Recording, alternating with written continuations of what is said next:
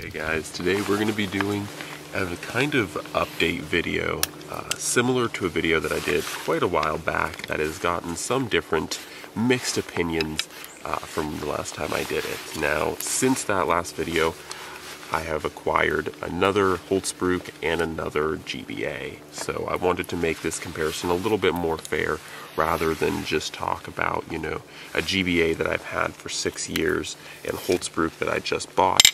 I wanted to talk about, two tools that I had just bought and, kind of compare them, contrast them. So today we're going to be taking another look at Hults Bruk versus Gransfors Bruk, and talking about the quality of the axes and the fit, the finish, and just everything about these guys. So without any further ado, let's jump into it. So these are the 4 axes that I have, or I should say 2 axes, 2 hatchets that I have for display. Like I said, these 2 are GBAs, these 2 are Hults Bruks, and you can probably see they have a good family resemblance, and that's actually probably for the better, because it's good to see that at least the quality control is there. So what do I think about Hults Bruk versus GBA? Well, largely my opinion has unfortunately stayed the same. Now, I was trying to get into, Hults Bruk a little bit more to see, is the quality there, and, what is the quality like. But so far, it continues to not necessarily be horrible, and I want to say this out front, that I don't necessarily think that the Hults Bruk hatchets or axes are bad tools. I just don't think that they quite live up to the marketing behind them. And what I mean by this is when you go on their website, these 2 particular axes are marketed as premium axes. So Hults Bruk kind of makes a more generic line of axes, and then they make their hand-forged line of axes that are supposed to be more similar to things like GBAs. And these are their premium line of axes. And when I see their premium line of axes, it just kind of disappoints me, because, as I said in my first video, I'm not so much saying that these tools don't work, but for the price you're paying for these tools, you're paying a lot, and they're still, in my opinion, especially holding them up to the standard of GBA, they're still missing the mark. And it's kind of the devil is in the details. So when I got this Anabi, and I just got it in yesterday, when I got it, pulling it right out of the box, the handle I had to redo because the handle grains were so coarse and rough that they were genuinely like feeling sandpaper. So I had to knock down the handle and sand it down, and I had to, of course, get rid of the little stupid warning sign that they have on all their handles, which is dumb. But I got rid of that, and I had to sand down the entire handle, and then I retreated it with, the handle. But aside from that, the other thing that I noticed was that the fitment, once again, is not stellar on these axes. Now, I don't think that the fitment is so bad that they'll develop any head wobble, and so therefore it's not necessarily the end of the world.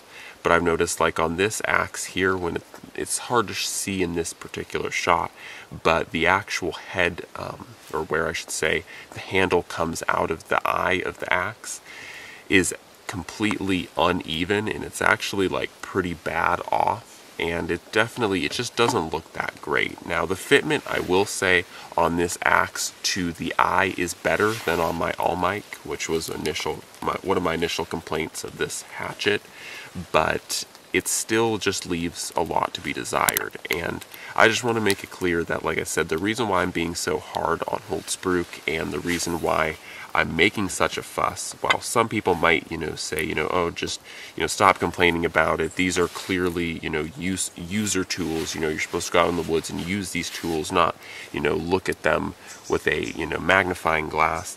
I would largely second that opinion, but when it comes down to these tools, these are tools that are going to be heirlooms, or at least that's the assumption of why we buy these tools. You know, these are tools that are supposed to last us a lifetime. These are the tools that are supposed to, you know, be passed down to grandchildren or whatever you have in mind, you know.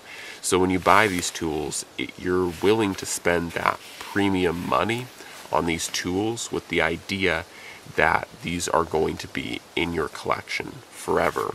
And with that in mind, you want to get tools that look good, feel good, and really were built with attention to detail. In addition to that, I will also note with the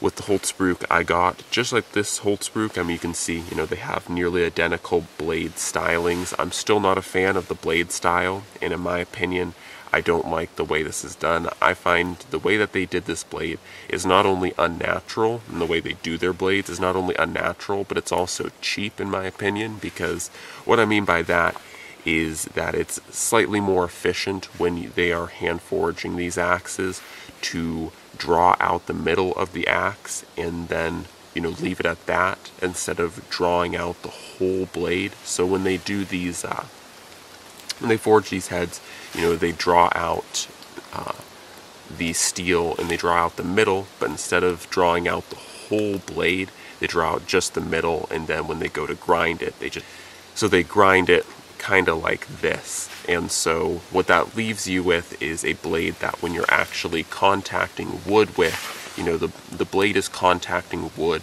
at the very belly of the blade here, but it's not really contacting as much on your edges. So as your blade dulls, this will become more noticeable. I will say Hults Bruk does do a good job at sharpening their axes, so when you get these things out of box, they are razor sharp. But once again, this weird blade profile will become more noticeable when in time, you know, when the blade slightly dulls down. But like I said, there's just not a lot of contact when the blade first strikes the piece of wood, and that's what I dislike most about the blade shape as opposed to the GBAs, which you can really immediately tell. And it's a little bit easier because these two are axes, but you can immediately tell that with the GBA, when they're hand forging these axes, they draw the entire steel out so it's a little bit more flat. Now obviously with an axe there is going to be some belly, there's going to be some taper, there's going to be some, you know, rounding to the blade, but you can see that by and large with the GBA, because they draw out the entire blade, or the blade of the axe, you get a lot more contact when you touch wood. So when you're actually contacting a piece of wood, you know, it's contacting a lot more of that edge. It's not just that very belly. You're really getting a far better contact. And same goes for the hatchet here. The hatchet might even be a better example because it's ground and drawn just a little bit differently. But you can see that by and large this GBA has much flatter edge, whereas on this all mic here you can see that it's definitely more swept. And that's just, it's a little thing, but like I said, you notice these things when you use your tools a lot, and it's definitely not the end of the world, but it's not the best. So in my opinion, like I said, the same thing that I said in the first video, I'll say it again.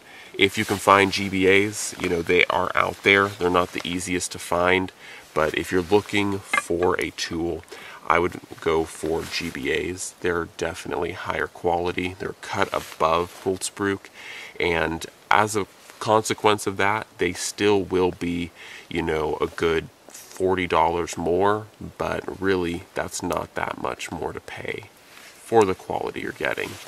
Lastly, I should also note that this was the new acquisition for the GBA. So I got this GBA, and out of box, what did I have to do with this tool? Absolutely nothing. When I got it out of box, it was completely ready to go. The handle was just fine. It didn't feel abrasive like sandpaper. Everything was absolutely golden, just like with my original GBA. So anyways, guys, that is my opinion on Hults Bruk versus GBA. GBA is still better. I would always choose a GBA, but if you are looking for a tool, Hults Bruk do not produce bad tools, they're just not the best. Anyways, guys, that's all for now. God bless, and I'm out.